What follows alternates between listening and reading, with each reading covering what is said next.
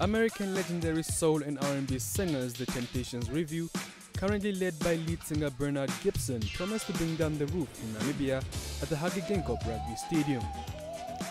Unfortunately, due to some technicalities between artists and Botswana-based promoters Tepi Live that could not be resolved, the concert was cancelled.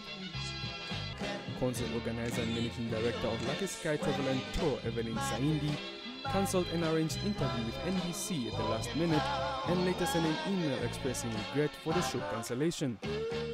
Saindi said many friends were excited to see the legends, considering the fact that they were already here.